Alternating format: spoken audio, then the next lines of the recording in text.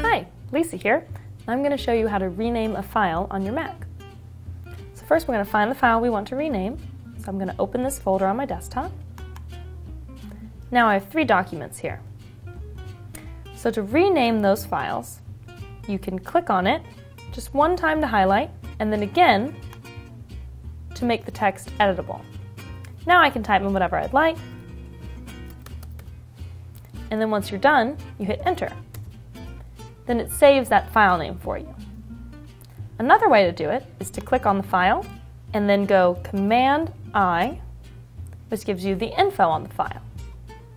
Then underneath name and extension in the middle, you can rename it to whatever you'd like. And again, you'll hit enter and it will change the name. And that's how you rename a file on your Mac.